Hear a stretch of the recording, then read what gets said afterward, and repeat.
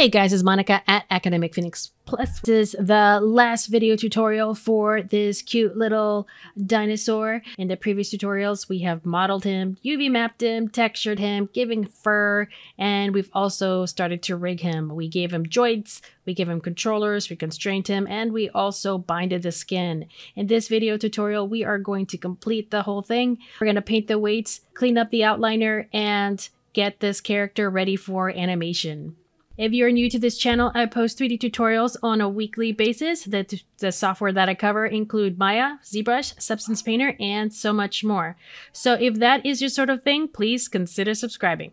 So bring out your creativity, open up your software, and let's get started in finishing this cute little dinosaur. All right, so I have binded the dinosaur. Oh, actually, let's go ahead and finish painting weights. So let's grab some vertices. Oh, let's make sure we don't select joints. Let's go ahead and grab these. We can shift right click, paint weights. So anything that's being influenced is white. Anything that's not being influenced is black. So what I want is my head joint to be 100, these vertices to be completely affected by just the head joints. So what I'm going to do is say value of 1, and I want to flood. So what that means is that now when I select this controller, it's going to just move the head. Oh, I forgot. And I have to do the same thing for the eyes. So let me select the eyes. Shift right click, skin weights. So this is the head joint.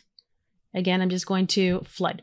So whatever happens to this joint, the eyes will go with it. How are the scales? The scales are, it could be better. Let's do the same thing for these guys. Let's select this, shift right click, shift right click, paint skin weights, grab the head joint, make sure the value is at 1 and flood. So again, the purpose for this is if I select this, it will move it around. Cool. All right, same thing with the arm. This is going to be easier. So shift right click, paint weights. We want to make sure that this is only influenced by the left arm joint. So let's go ahead and flood. And for this one, we're going to do the same thing, shift right click, paint weights, but we only want it to be affected by the right arm joint, so flood. So the idea is that when I select this, the arm is going to be, now the body is a different story, but in this case, this is going to be okay. All right, the body. I do recommend that you grab vertices because you may accidentally paint things that you don't mean to. So let's turn off IK handles and controllers. There we go. And let's not worry about the tail just yet. Let's worry about the body. Actually, let me deselect this part. And if it's hard to see, you guys can turn this on, which will turn it into default. All right, shift right click, paint weights.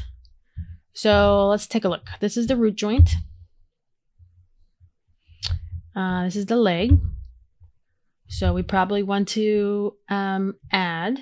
And I always encourage to kind of reduce the value when you start adding because you're going to add weights here.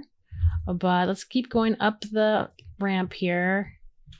So spine 1 should probably have a little bit more influence. So let's go ahead and just kind of paint a little bit of influence around the body.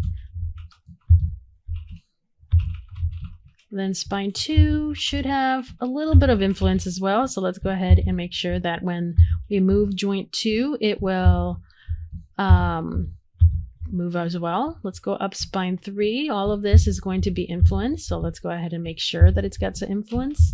So again, it's kind of like it's literally painting weights. And spine 4 is the one that's probably causing the most issues. So let's go ahead and make sure that spine 4 knows where to go. It's to go up here at the top.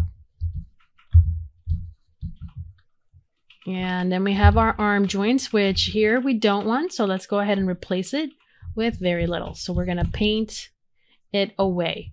So this is a paint value of 0. So I'm going to go in and say you can have a little bit of influence around the arm, but I really don't want that much influence.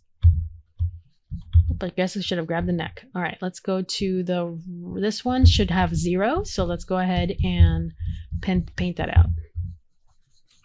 All right, same thing for this one. We don't need that much influence around this joint. So let's go ahead and paint it away.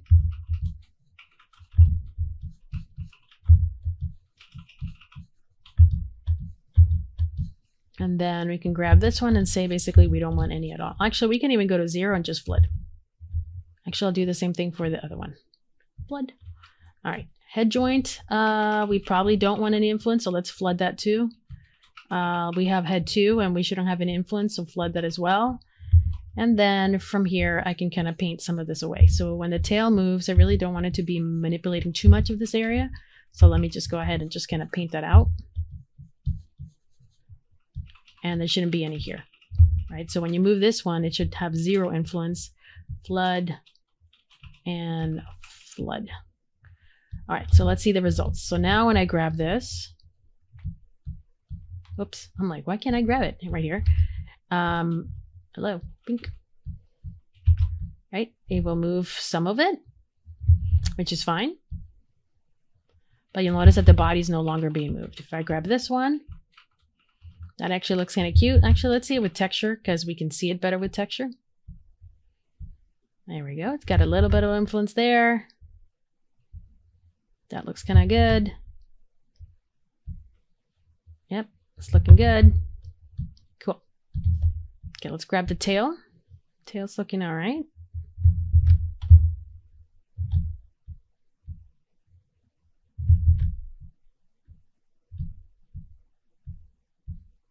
All right, cool. Looks like it's working. Let me zero this out. Okay. Sweet. All right, so there we go. We now have a very fast rigged little dinosaur. He now will be able to wave at you. Hello. Let's hide some stuff. Let's go ahead and create some folders. So this is going to be my joints group. This is my IK handles group. This is going to be my controllers group. So Control G. This is the geometry group. I'm going to select all of them and then group it all together.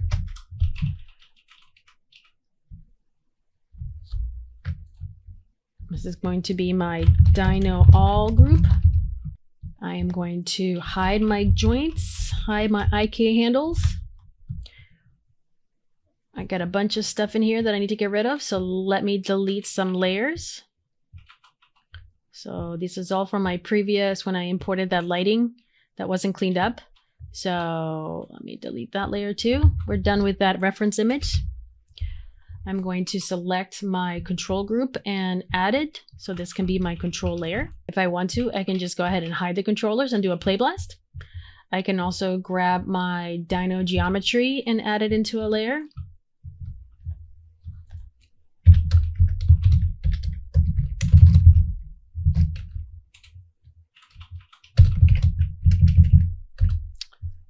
So this helps. Click this twice so it's referenced, so I can't select it. Basically, the animators can't select it, and therefore they can only manipulate as the dinosaur itself. I'm going to select this Dino group all and select all of this and right click and say, let's see, lock and hide selected. So again, I want to make sure that nobody selects this and accidentally changes things around. And then I am going to grab all of this and group it again and call it Do Not Touch. So that should mean that if anybody selects this, they should know that they should not touch it. So again, that's basically a warning letting them know that, hey, you're getting into grounds that you may ruin something in this file. So let me go ahead and lock and hide selected. Cool. There we go. We now have a little dinosaur and it is ready to be animated. I do recommend that you might want to select things like visibility and things like that and scale, because no one should really be scaling these things. So I'm going to go ahead and select all of them. Select scale and visibility, right click on it and just kind of lock and hide selected. Only because I don't want someone to grab this and try to scale it and then break it. So at least now these things are locked and hidden, and except for that one. Let me grab this one. Lock and hide selected.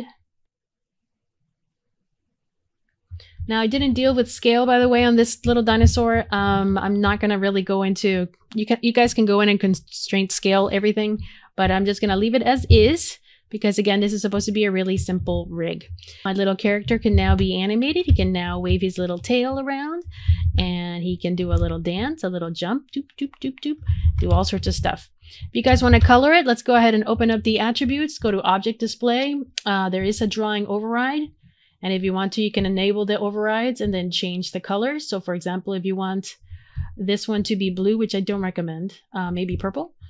Usually spines are yellow. So let's go ahead and enable override and change this to like a yellow. Colors to avoid is green, white, things like that looks like they're being selected.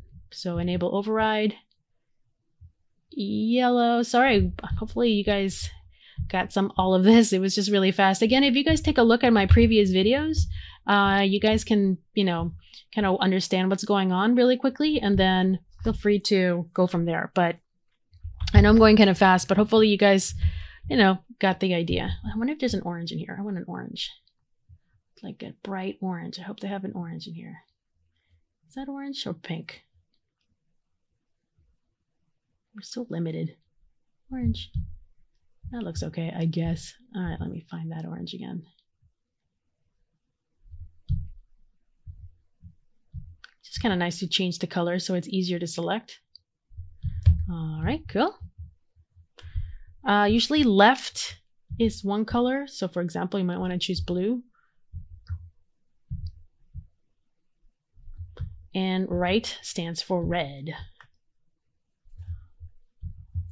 So again, you can tell the difference when things are happening. So if you select, let's say you accidentally flip these over, you understand that one's left and one's right. I might stick this one with yellow.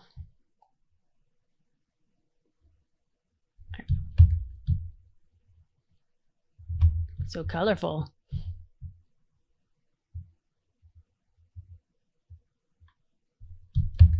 There you go, little colorful dinosaur. You. Bink, bink, bink. All right, you can sit down now. All right, guys. Hopefully you guys found that helpful. Let me know by leaving a comment below. Don't forget to like and subscribe if you guys are interested in seeing more of these types of videos. That will be really helpful for me. It also helps, the Google and search engine algorithm if you guys like these types of videos, and of course subscribe and share. If you feel like this would be helpful for somebody out there that has a cute little toy that they want to rig, then please share my videos. That would be amazing. Don't forget to take a look at academicphoenixplus.com, where you guys can find free online resources such as ebooks, 3D models, and so much more. So take a look at academicphoenixplus.com. I do have e-courses there as well. They're not free, but if you guys are interested in diving in more into modeling and texturing, please take a look at my courses. Again, thank you so much for watching. Hopefully you learned a thing or two. It's always kind of fun to see your character come to life. Let me go ahead and get this little guy to sit down and give you a little wave, maybe a cute little tilt in the head. Hello. And then just kind of wave at you. All right, guys, I will see you next time.